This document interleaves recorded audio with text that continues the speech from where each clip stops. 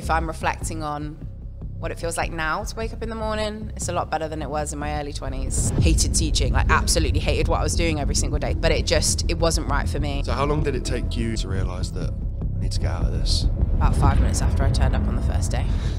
I had an absolutely vile mentor. Really made my life how so many people are going through it, but not many people are really honest about what they're feeling. Everyone wants to look like they're successful on social media. When I left teaching, I went into the events world and I ran shows that were at the NEC. So I started building this idea of like, what if we had an event that was for young people when they graduated from university, and I wanted to create a festival style event where you could learn all that stuff, but you could also have fun, have a really good time and day out with your friends. And that was TalkTwenties, that was the idea. January 2020, I launched my Instagram page and my website, and I put my logo out there, but we all know what happened by March 2020. Now, yeah, we've got, listenership of over 30,000 young people that have listened to like one or more episodes. Like even after I'd started the business, I probably didn't fully believe that what I'm doing now is even possible, which is wild.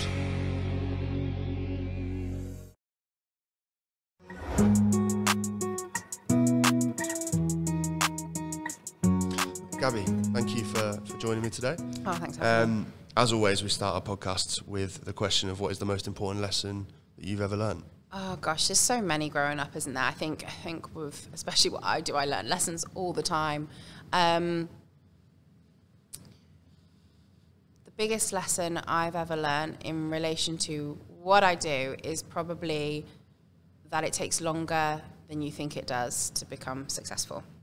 I think what we're projected on social media and across TV and all the different media that we all consume is we tend to think that overnight success is possible and just comes from a fluke, and especially with all viral moments and all this kind of stuff. But I think what I've really learned from doing what I do is that it takes time, perseverance, getting up each day, working hard, and remaining consistent, most importantly. So I'd probably say that's the biggest lesson because, yeah. Oh, cool. Yeah. You mentioned success there. What's success to you? What does that mean? That I'm happy, that I'm fulfilled in what I do, and most importantly, the people that I also employ are happy and enjoy what they do and are feeling fulfilled as well. I think ultimately, for me, it's about becoming the best person that I can possibly be in my life. So that, across business, across personal life, that's the same thing.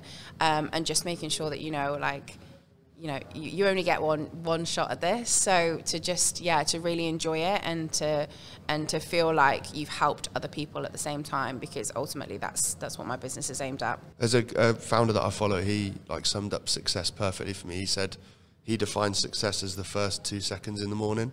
So when he opens his eyes, if he wants to get out of bed, then he's successful. If he doesn't want to get out of bed, then he needs to work harder because he's not successful. Interesting. I like that.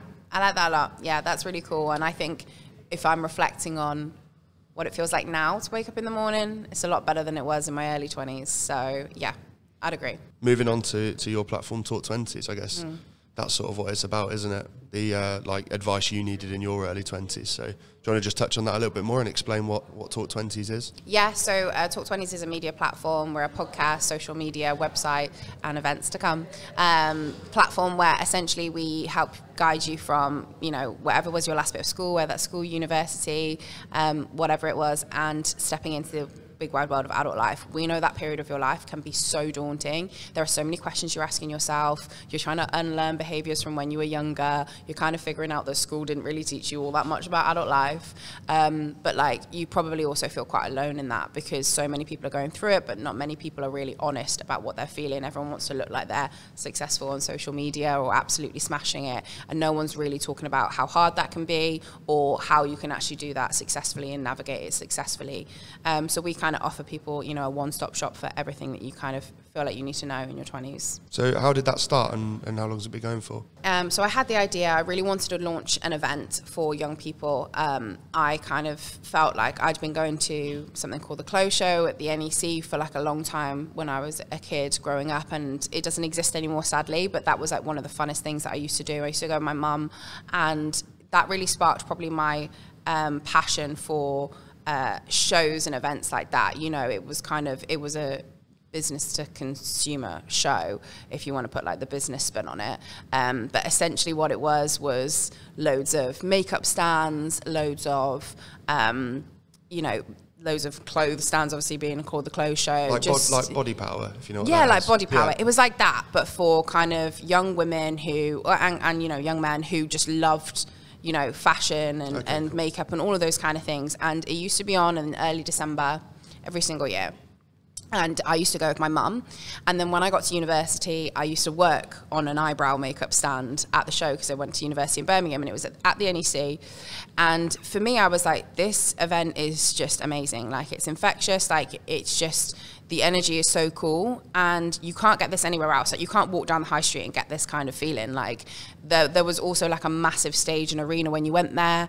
And I used to see like the Saturdays like performed, and they did this great big like catwalk and stuff like that. And I was like, this is such an immersive experience of everything that I love. And as I was growing up, I started to think like, this could be done in so many different formats. And I then kind of didn't really know what direction I was going in with my career. So at this time, you know, I went to university, I studied education, I then left and graduated and went into teaching. Absolutely hated teaching, but kind of thought, you know, I still have a passion for educating people, and I feel like there's just something out there that would really work, that would mash these two ideas together. So when I left teaching, I went into the events world and I ran shows that were at the NEC, like crazy full circle moment for me. But these events were in additive manufacturing and plastics and medical technology. Not quite as glamorous. Riveting stuff, you know? And they were business-to-business trade shows. They were, you know, all about business trying to sell this great big machine that can produce this kind of plastic. I mean, I don't even really know to this day. So for me, I was like, I love the event side of things, and I'm really doing what I want to do. But like, I'm not passionate about the topic of the subject. So I started building this idea of like, okay, well, what if we had an event that was for young people when they graduated from university that they could go to get help and guidance on, you know, navigating their finances. If they're a little bit further along in their life, maybe they want to save to buy their first home. Who teaches you that? Maybe they're struggling with their well-being and they can get support there. Maybe they want to get ahead in their career and they want some help and guidance on that. You know, maybe they just want to have fun, go traveling and all of those kind of things. And I wanted to create a festival style event where you could learn all that stuff, but you could also have fun, have a really good time and day out with your friends. And that was the whole idea. I thought, you know, we'd have a main headline stage where we'd have amazing young people speaking. And that was TalkTwenties, that was the idea. Okay. January 2020, I launched my Instagram page and my website, and I put my logo out there. But we all know what happened by March 2020, you know? Yeah. This whole events idea, yeah, couldn't happen. No chance. No chance. Everyone was like, you know, and at this point I was still working in that events job. So I kept the job, and we kept dropping down hours, 80% this and that, or like whatever, with all the furlough and stuff like that. And eventually I just went, this idea can still exist. Like, I can still help young people. It doesn't have to be the event idea. Like, I wasn't like, you know, I think I can still get started without having to do the event. And getting started for me was launching a podcast. And then the podcast just kind of snowballed from there. It was really popular. We started getting pitches from like amazing people to come on the podcast. I was like, hang on a sec, like what's this going on? What's this going on here? Look, who's seeing this? Why do they want to come on my podcast and that sort of thing? And yeah, it just rolled from there. And so now, yeah, we've got, you know, listenership of over 30,000 young people that have listened to like one or more episodes. I think it's more close to 40,000 now, which is crazy. We did do a small kind of live podcast event last year, and now we are looking to return back to that original idea, having a platform of over 40,000 young people to kind of promote that too. And yeah, I think eventually this is why we call ourselves a media business, because we're media and events. And you know, it's not, a lot of people would just look at it and go, just see the podcast and think, oh, that's really cool. But we're really trying to expand it now to say, no, this is for everyone. And it's not just a podcast that Gaby started. It's not the Gaby Show or anything like that. This is for everyone. And we will hopefully create that amazing immersive events and keep growing the brand as much as we can. As someone in their 20s, it's something that wasn't there before, and the advice that you guys sort of provide is advice that you don't get anywhere else. Even before we started recording, I was asking you some advice about, like, you know, the media business and stuff that you can't Google. No. Your parents don't know. teachers don't know, your lecturers don't know. So I spend most of my week kind of helping out people who are just like 2 or 3 years behind where I am. And they're just like, you know, launching out. My business has been around for like 3 years, but I thought about it for about a year prior to that. So technically it's been on my brain for like 4 years. And there's people who are at all different stages of that process trying to figure it out. And all of those paces, I've been very lucky to have people who would point me in the right direction to get me to the next point. So when someone asks me a question about, you know, should I get an office or how do I go about brand partnerships and all this kind of stuff, I'm quite happy to give them my experience because it'll help fast track them to get to where I am. So I try my best to help most people out. You know, it does get quite exhausting because it's like, you know, a lot of hours of my day kind of messaging people back or kind of chatting to people. But at the same time, that's like part of the job, I think, you know. I was going to ask, who did you ask these questions to when you were starting? Have you got parents that ran businesses or anything like that? I don't. And I think that's one of the hardest things that maybe would have helped me maybe get to where I am a little bit quicker. But also I'm also very aware that what I'm building doesn't exist in the world and is also relatively new. Like we are kind of paving a new path that not many have paved before. So the kind of people that I look up to is like the likes of like Stephen Bartlett, like in terms of the podcast side of things. I also was very close to being acquired by a media and events company last year. And, you know, the advice that I got from them was also really helpful in kind of helping me grow to where I am right now. And then I had friends who were 2 or 3 years down the line who I could ask these kind of things to. So, you know, I've got a really close friend who runs a company called Girls in Marketing, helping young women get into marketing. And, you know, we're now like on a very similar point in our business. But at one time, you know, she was, you know, really, really absolutely smashing it. Still is absolutely smashing it. But like, she'd done more things than I had in business. And it was easier for her to like, you know, well, it was nice of her to sit down and be like, oh yeah, I've done this and I've done that. And I was like, oh, okay, cool.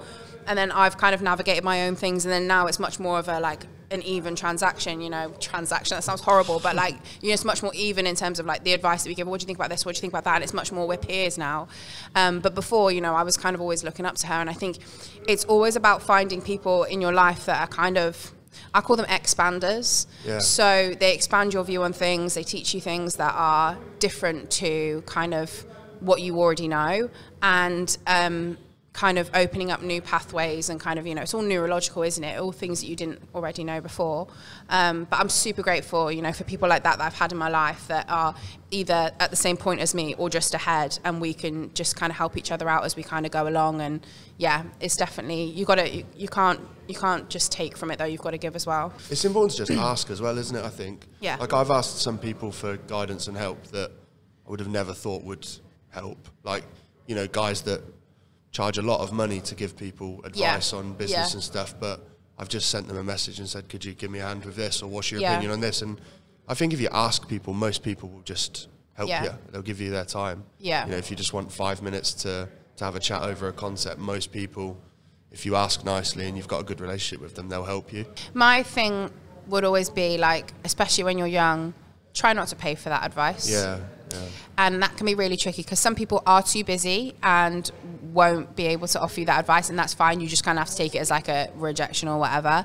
But the people I found who genuinely wanted to help me and kind of push me in the right direction were people who weren't in it for some kind of financial gain for their own kind of reason. Like, I think that's really important. And so it's the people who, you know, who are there, who just want to see you do well. They're the people that you need to kind of find to help you. Have you ever paid for a podcast guest? No. Never. Someone asked me this the other day. They said that they'd seen someone had advertised that they would go on a podcast for a certain amount of money. And they said, oh, why don't you pay someone to come on to get, like, you know, a first viral podcast? And I said, I'd feel so uncomfortable trying to like sit and have an authentic conversation with someone that I've paid to come and talk to me. Yeah, we get pictures from insane people, and you know, when we have tried to then pitch out to people, I think people think that we're maybe further along down the line than we are because of how our content looks. Yeah. And also maybe don't really understand the etiquette of podcasts because it's supposed to be a kind of dual benefit. Like, like you guys benefit from someone coming onto your platform, but I get an opportunity to sell my story. Yeah. And that's to tell my story, not sell my story, whatever that came out as, to tell my story. And so, yeah, there will be some people that will come to you and say, yeah, you know, what kind of fee are you offering to come on the podcast, or this and kind of that. You know, we spoke to one artist's team, I won't name names, but they have been on Strictly Come Dancing. That's the only clue I'm giving. $8,000 they wanted. $8,000 for them to come on the podcast. And I was like, thank you very much. It's really, really nice to hear that. Yeah, we'll be in touch. But yeah, I think we've never paid for a podcast guest, and we haven't needed to. There are so many people who are amazing people who have, you know, loved the platform and what we're building, that we don't need to pay them to come on here. Like, they want to, you know, share their story. We give them an insane platform to do so. And quite often these are people who don't have a 60-minute window to tell their story and for people to sit down and listen. They are, you know, they've got a 30-second clip that's going viral on Instagram, or they've got, you know, a business and they're a bit more behind the scenes. But this is their opportunity to tell their story on a platform. You know, we're like a magazine, really. Yeah. So it's kind of hard. And when you're navigating that, I think it's tricky. Work with what you can. That being said, we do pay for travel and accommodation if it's needed for guests, because that is kind of something that we don't want them to, we want them to come onto the platform, but we don't want them to be out of pocket for the the opportunity for coming on the podcast, if that makes sense. Being in Liverpool as well, like, it allows you to get guests up from London and all of those kinds of things. Yeah. So it's like, I know, absolutely. And then we treat them well. Like, you know, we make sure that we, you know, send them loads of content ahead of time. We send them a little PR box to say thank you, loads of goodies in. Like, so yeah, it's not about not paying people. It's just not the way that podcast really is kind of done. So let's talk a little bit about your education. So you mentioned uni then, studied education. How did you find uni? Was it a good experience for you? Did you enjoy it? Yeah, I loved it. Ultimately, I loved it. I met my fiance in my at the very end of my first semester of university. So we met at Christmas sports night by the Mermaid Fountain in the University of Birmingham, if anyone is listening from the University of Birmingham, on a night out. And yeah, been inseparable ever since. 9 years later, pretty crazy. So I owe university the fact that I met my fiance there. But not only that, like, I really did enjoy my course. The only downside to my course was that when I was looking at universities, I was really interested in the topic, which was, they named the course Culture, Citizens and Education. And it was all about how we learn, how people grow, you know, how we kind of develop as humans. It was super, you know, how, like, history, psychology, sociology. And then when I got there, they were like, oh yeah, like, you've got into University of Birmingham, but we're changing the name of the course to just education. Right. And that really had a negative impact, because the course content remained the same, but it was the perception of what people thought that I studied that completely changed. So everyone thought I was just studying for 3 years to be a teacher, and it wasn't that, because it was 100% theory of, you know, literally going back to the cavemen at some points. How did they learn how to do this? You know, going back to, like, the schooling years, you know, how has that developed over the years? So, like, psychologically, how do we actually develop as humans from, you know, younger age? And it was so theory based. It was so million miles away. History, psychology as well. Then, it was history, psychology, sociology. There was just philosophy. Like, I don't think you do philosophy when you're learning to be a teacher, but, you know, philosophy of knowledge. Like, what is knowledge? What is learning? Like, my God, those lectures. Yeah. So it was really annoying, because then when I got to graduating, I used to go to, like, the Great Hall, where they used to have all the graduate career fairs and all that kind of stuff. And I'd go up to, like, PwC or, you know, KPMG or any of the other, like, you know, consultant firms, or any of the big, you know, even Aldi. I think we're doing, like, a 40 grand graduate program or whatever. And I'd go up to them and I'd be like, and I can't remember which company it was, but I remember going up to them and then being, like, really excited, like, you know, it's really nice to meet you. And you could see that they had, like, a really good vibe, and they were, like, really happy to talk. And they were, like, you know, just chatting for a few minutes. They were like, oh, like, what do you study? And I was like, I study education. And they were like, oh, cool. They was like, Teach First is over there. And I was like, yeah, I know Teach First is over there, but I'm talking to you. Like, you can't just assume that I'm going to be a teacher just because I've studied education. And it was just really hard, because that wasn't what I studied. So honestly, that knocked my confidence real big time. And I was like, look, that no one's ever going to take me as an education graduate. No one's ever going to like take me seriously and stuff like that. I'll just have to suck it up and go and do my teacher qualification, because honestly, most of the people on my course did actually go on to do that. Like, they were really invested in being teachers, and I really wasn't. And I don't think I regret it. Like, I should have followed my gut more and pushed harder in those times. I think I was a bit more, I was living in a world where I thought that, like, to be successful, you just needed to get a decent-ish job that everyone thought was good out of university. And if the best job I could get was being a teacher, then that was it. But went into teaching, hated it, absolutely hated it, and thought, no, I'm going to stand up for myself this time. I'm going to do something that actually does, you know, light me up and make me want to wake up every that 1 or 2 seconds, you know, get up and actually and like myself on my job in the morning. So yeah. There's such a big emphasis on like wage out of university, I've found. Yeah. Because I'm on a master's now, so pretty much all my friends graduated last year. Yeah.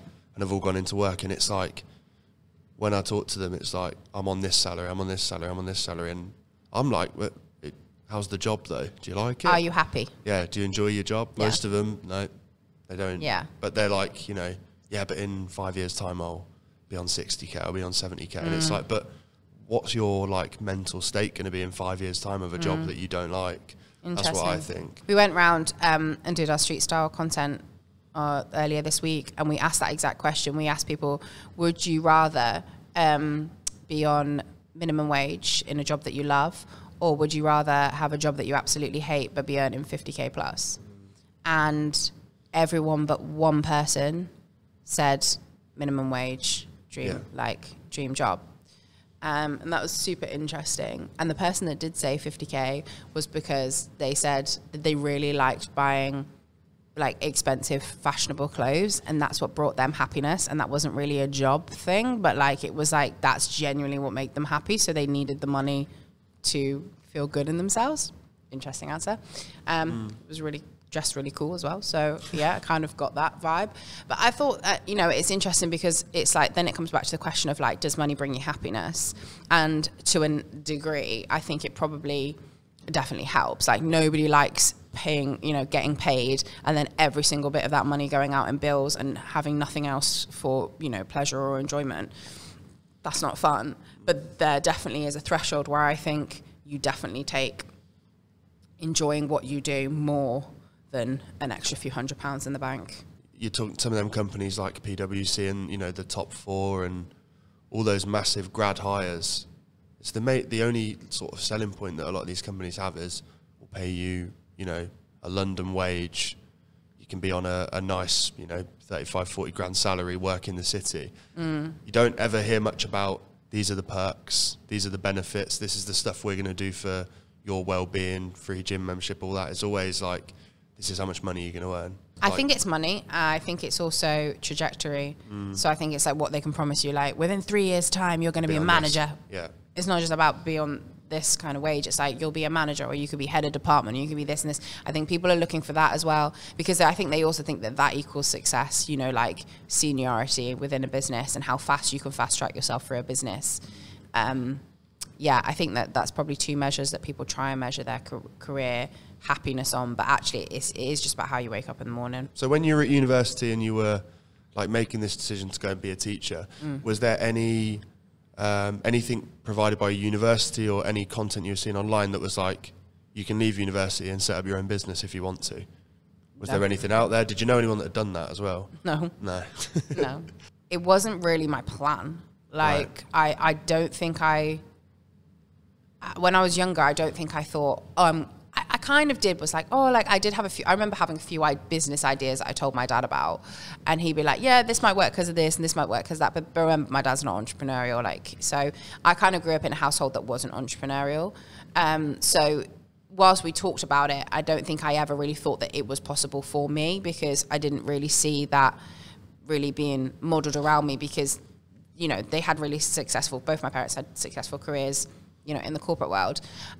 So for me, I probably didn't think I could actually make a living and employ people and do all of this probably until like genuinely the last 12, 24 months maybe. Okay. Like even after I'd started the business, I probably didn't fully believe that what I'm doing now is even possible, which is wild. So how long did it take you into your teaching career to realise that I need to get out of this?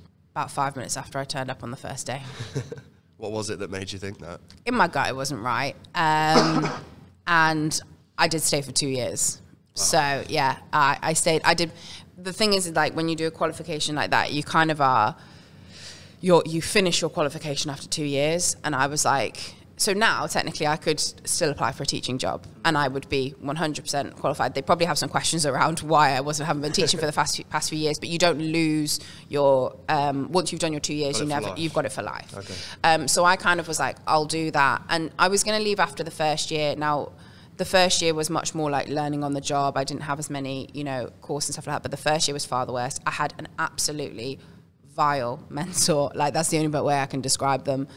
Just really made my life hell. Used to play like really childish games, like whispering, like leaving me in a room at parents' evening to speak to prospective students about the school of which I'd been in for 2 weeks, while she was standing over by, I was a French teacher, by the croissants and all of that kind of stuff, and all the other teachers just giggling and bitching and just like leaving me. And you can just tell, like, it was nasty. Like, it was actually bitchy. And I think that really put me off, because I think the second school that I then worked in my second year was a completely different experience. It was a really nice school that I worked in. I'm still friends with the teaching staff that I used to work with. We go out for dinner, once every 2-3 months, and I'm still really, really close to them.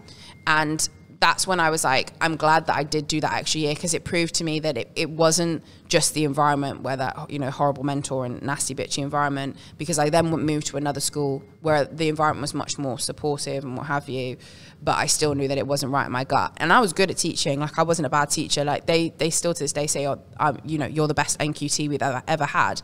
I was the best NQT, but hated teaching, absolutely hated what I was doing every single day. So I was more than capable, but it wasn't right for me. But I'm still glad I did those 2 years. Yeah. In a way, it taught me a lot of resilience as well. I've got a lot of friends that did education at uni and like primary ed courses like that, and going and doing the blocks of placement made them realise they didn't want to be teachers. It was education studies. It wasn't learn to be a teacher. Yeah. Like, that's the thing, is that it was named wrong. Like, it should have stayed citizens, culture and education, like, because that's what it was. Like, there wasn't really enough to do that. There was like a placement module thing, which I think some people did go into schools and do, but I did Camp America, so I used that as my placement. Yeah. So I wasn't getting it proper experience of that. So I guess I probably could have known that sooner, but like, I don't regret it. No. Like, it paves its way into my business, what I do right now anyway. As long as you can take a positive from something, there's no point in really like regretting any aspect. Even if you deem it as a failure, you still learned something from it, sure, for sure. So just moving back on to TalkTwenties, obviously a business in the public eye on social media. You've got a big following on your personal account as well, like similar to the platform that you run. So how have you found that, going from being a teacher where you can't really share stuff online to having a very like public business and a public sort of personal image? Obviously, like, I'm on TikTok, and obviously all the students I used to teach are also on TikTok as well. So I get a lot of comments like, are you Miss Mendes that used to teach French at this school? Like, all the time. And it makes me laugh, like, every time, because I'm like, they obviously, like, I was actually a teacher for 2 years of my life. It feels like it was about 1 million years ago. Like, I don't even really remember it that much. But to them, it was probably like, this is my teacher that's gone on to do this, like, who doesn't teach. They don't see you except from like in a classroom. So to think that like a teacher has a life outside of that and doesn't even do that anymore and goes on, it must be like, if a kid's at secondary school for 5 years and you were there for 2, you could have taught kids for like nearly half of their, or if you... I changed school, so yeah. But even a year at a school is still a long time for a kid. Yeah, but also a lot of the kids that I taught, because I taught when I was like 21, a lot of the kids that I taught were like, 15, 16, whatever. A lot of them are in their 20s now. They actually are. Like, so audience. It's like, I did teach you French like however many years ago. So I guess I've never really been asked this question before. But yeah, I don't think it's like, I don't think it's I enjoy it because I think I enjoy what I'm passionate about. So if, you know, if that means I get invited onto podcasts or, you know, to do interviews and different things like that, I'm like, it's because of what I'm building. It's not necessarily because of me, I don't think. But did you always want to have a personal brand alongside TalkTwenties? Because some people will build a brand and then won't really want to show their face. I think doing what I do, you kind of have to. Yeah. I think like it wouldn't be where it was if I hadn't. Just the simplest things, like I had a TikTok go viral on my personal page a little while ago, and you could literally see how the stats changed TalkTwenties. Okay. And it's like, when you see that, you're like, there's no argument for why I shouldn't, like, because, you know, that's kind of definitely, you know, improving the growth, because also people want to see the human side of the business that we're building. And so for me, like, I try and be as honest and as open as I can about the behind the scenes and things like that, because people do find that side interesting. So in a way, yes, but the thing is that I don't want the whole of TalkTwenties identity to be built around my personal brand, because some other people do is they put their personality into what they're building. Yeah. And I wanted that to be a separate thing. So you can follow me as an individual and that's fine. But like, I'm not going to be the host of TalkTwenties forever. I'm not going to be, you know, I will always be the founder, but I won't always be the front facing thing. You know, it'll be like Blue Peter presenters over time. They'll change and evolve, and who you'll see on the platform will be different. So that doesn't really rely on me, but my personal brand is a separate entity, and that is separate, but it feeds into that kind of machine, if that makes sense. So that, you know, it is still obviously a part of me, but you don't look at TalkTwenties and just think that, you know, there is a whole team of us behind it working on it. Have you ever seen the bad side of social media, like hate or anything like that? Oh, yeah. Yeah? Yeah. Can you remember the first bit of negative feedback you got to any content? I think it's whenever a post goes viral. Like, you'll just get some, like, the post will probably go viral because people are commenting, you know, silly things. That's just part and the parcel of what you do. Like, it's really frustrating. We had an accountant on the podcast a couple of weeks ago. She's got a small, you know, growing following herself. And she did an amazing episode. It's one of my favorite episodes ever, of how to go self-employed and run your own business from accountancy point of view. Okay. And so we cut this episode into clips, as we would for social media and stuff like that. And there's a part of the podcast where she talks about helping a content creator, because she has quite a lot of influence and stuff like that on, you know, as clients, helping an OnlyFans content creator, not helping them, but them coming to her and saying, I want to get a boob job done as part of, you know, and I can prove that my income will go up as a result of having this done. Can I expense it? And she's like, hell no, definitely no, you can't do that. But then she goes through the process. She was like, no, the content creator comes back and argues back. I said, no, I think if I can prove this in X and Y, I can do this. And then she goes up, went to HMRC, and we managed to get advance approval that this would be okay and this would be allowed. So obviously she tells that story because it's super interesting. Like, she was like, no, hell no, that's not going to be possible. And then she's like, oh, okay, like, you know, and the world is changing. Like, we are moving into different things. And I'm not saying everyone can claim a boob job on whatever kind of company works. But the most annoying and frustrating thing is that clip you know, it's been up for like 24 hours, got over 100,000 views. And then all the clips that are actually helpful information about actually learning to be self-employed, which are really great clips in themselves, so educational, you know, on like 1,000. Yeah. And it's like, oh, like, why is that the bit that goes viral? And that's social media. That's the frustrating side of things. That's like, you kind of, you just don't hate the player, hate the game, I think, in that situation, because it's annoying, but that's what people ultimately interact with. Yeah. And you're like, oh, like, that's so annoying when you're trying to create something that's like an educational platform where people can learn. It's like the clip about a boob job that goes viral, but it is what it is. It makes me laugh when people like just comment some angry stuff on. Yeah. Like, we got a new podcast that's just launched, and it's like uni confessions type stuff. Yeah. We posted a clip on TikTok, and someone just commented, God, everyone can pick up a mic these days. Did that hurt? A little bit at first, because that's like the first bit of like hate we've had, and I was like, oh God. And then I just like commented back, thanks for the support, and then he put in capitals, you are not interesting. I was like, jeez, this bloke is That's angry. TikTok for you, to be fair. I had a post that went viral, and the one that I said helped, you know, us grow in TalkTwenties for sure. And it was about being in a 9-year relationship at 27, you know, all the things that I'd learned. And loads of people commenting, like tagging their other halves because they've been in a relationship for that kind of amount of time. And, you know, like people commenting things, oh, this is so helpful and all this kind of stuff.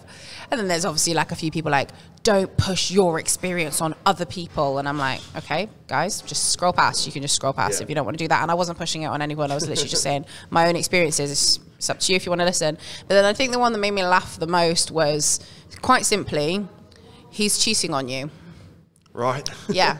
And I was like, he's sat right. I was literally looked over him on the sofa and I was thinking, that's absolutely hilarious. One, it's just me in the video, so you have absolutely no idea who this person is that I'm in the relationship with. So, cheers that you know that he's cheating on me because you somehow know who he is, and it literally just made me laugh because I was like, "There's not, you know, that would never happen in a million years." But, and I know that, but I just think people are sad and they just want to. Yeah. But do you know what? Thank you, because the way the algorithm works, if you comment, it boosts the posts. So cheers, babes. Like our guy, I was telling our guy at the studio about this person like commenting on the video, and he was like, just keep replying. Yeah. Just reply to them because it'll boost it up. And to be fair, I think like I'd posted it and then like a couple hours later, look back, it was at maybe like 200 views. Yeah. And then I had these comments to this guy and then look back, it was at like 600. Yeah. So I was like, come on, mate, keep going. Exactly. Yeah. You just got to take the kind of pros with it. Like, because bless her, the accountant that came on the podcast, she was like, Gabby, I've been so nervous. She was like, that one was going viral and all this kind of stuff. She's like, I'm so nervous. And I'm like,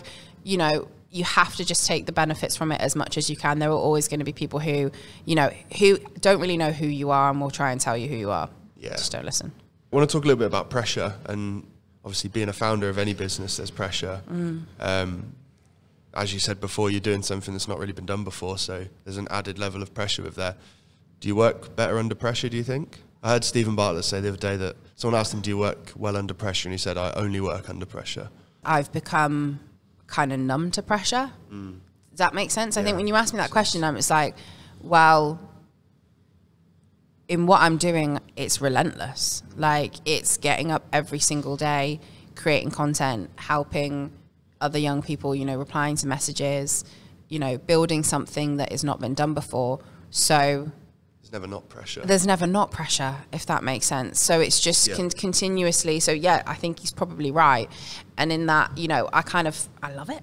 Like if I love what I do every single day, but yeah, constantly there is a, you know, a need to continuously grow, and we're setting high targets for ourselves, and, you know, and kind of continuously kind of, you know, pushing ourselves to do the best we can. I never really sit around on my arse and do nothing.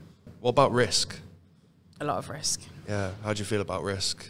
Quite good with risk. Yeah. Yeah, I've obviously had to do a lot of it in the past few years. I'm good with risk, but I have to probably acknowledge that I am privileged in some kind of way. So I'm privileged in the fact that, like, I own my own home, like a mortgage and stuff like that. So, you know, and I live with my fiance, who, you know, has been incredibly supportive of me launching this company. And we kind of take it in turns to kind of pursue what it is that we want to do. And right now, like, well, for the past couple of years, it's been me, and he's been like, you know, I'll hold down the fort. Like, obviously, like, I'm bringing him like money and things like that, but like, it's much more that he's the consistent, continuous one, because in business you can never really know what you can pull out. So, you know, he's been able to be there, but like, he's just now taking a step back now that the business is in a good place for me. So now it's me that will be the continuous one, because we can continue like that. So I think for me, like, no risk, no reward. So you have to kind of be able to do that, but I can't not acknowledge that I've been able to take those risks because of circumstance. Does the risk get harder to make as the business gets bigger and there's more on the line? It depends what the risk is. I'd probably say I am better at taking risks, because every single time I have taken a risk, it's ended up paying off. So I'd say quitting teaching was a risk, you know, and then I got into the events industry and ended up building, you know, working on events that I was like, oh, I love these. As, you know, as it was growing up, I've always imagined I could work at this venue. Then I quit my events job, and now I'm building something that I really believe in. So I think actually you get a bit of like a, oh yeah, like I love it sort of kind of feeling about risk. But that being said, like, I think start off small and kind of grow into it. And there's taking a risk of being stupid, and then there's taking a risk that you kind of think, it's not really a risk. It's just like, you know, you're going to do it, but you need to work really, really hard in order for it to happen, and then it will happen. That's the kind of thing, is that you have to kind of bet on yourself, and I continuously bet on myself. You mentioned like your partner sort of holding down the fort while you were growing the business, and now the business is doing well. You're able to sort of swap roles a little bit. Do you think you could have a successful relationship where both of you are founders of new businesses? I talk about in relationships that one person always being the anchor. So that means one person that is going, okay, I'm a little bit more solid right now, like I'm holding down the fort, and the other person is able to do that. And I think you can, but like you need to be aware of who's the anchor at what point, because if you're both start like doing like startup things, I think that's when you can start to get super stressed, because you're both like, wow, like what's going on? Yeah. And that really, really does require a team effort. Like you are ultimately a team, just as much as you're a team with the business that you're growing. I'm a team with him as well, and so we can then operate in such a way that really works. So I think yes, it's possible, because ultimately he will definitely start his own businesses soon, and what he's doing and stuff like that. But I think it's about always knowing who is that anchor point, and kind of going, okay, we got this, and making sure that you take that in turns as well. Okay. What's one thing you wish, if you go back to uni now, other than don't be a teacher, what's one thing you wish you could know? Hold on for one more day. Like, that sounds ridiculous, but there's this song that's in the end of the Bridesmaids film. You know, if anyone's ever watched Bridesmaids, like the rom-com film, and it's like, I can't remember who it's by, like, I'm going to have to probably ask, but yeah. But it's like, hold on for one more day. And I used to drive to school where I was teaching, and I used to play that song, like, it's like, I know that there is pain, but hold on for one more day. Like, oh my God, it's like it's quite an upbeat song, but it's very emotional. And I used to drive to school, sobbing my eyes out, listening to Hold On. And literally because I was that sad, like that sad about, you know, is this adult life? I don't want to do this. Like, it was so depressing, and just wasn't for me. It is for some people, it just wasn't for me. And I think if that song had maybe come in a little bit sooner, I might have maybe been able to just carry on a little bit more. But like once, it literally became ritual to be like, right, I'm driving to school now. I'll get all my tears out now. Like, and now when I hear that song, it kind of makes me feel really weird, because I'm like, I know that I've cried to this song like so many times, and it was like my way of like releasing like my sadness. But now I listen to it and I'm like, oh, I'm so proud of how far I've come. That's great. So yeah, hold on for one more day. So if I could put someone in front of you now that left uni a year ago and they're in a job that they absolutely hate, what would you tell them? Listen to that song on repeat. No, I think it literally is that, like, there's a line in it that really like gets to me, and I think it's like, you've got no one to blame for your unhappiness. You got yourself into your own mess. That's the line in it. You better get this up when this podcast is edited. Be like, and that's it. And you got yourself into your own mess. And I think because that line in there, like, this is so emotional, this part of the podcast, but because that line is in there, I was like, I got myself into my own mess. I made the decision to do it. I can get myself out of it. And I think that's what anyone needs to kind of understand, is that, like, yeah, this might be your situation right now, but it's not going to be your situation forever. And you've got no one else to blame for your unhappiness. You can get yourself out of your own mess. You can do it. You've got the power within you. Anyone can. So yeah, that's probably what I'd say. No, that's amazing. That's my last question. So thank you so much for coming on. I think for anybody, not even just in their 20s, anybody at any stage of life that might be at a point of, you know, crossroads or just need a bit of extra advice, I think this conversation and your content is perfect for them. So I appreciate it, and thank you for coming on for a chat. Thank you.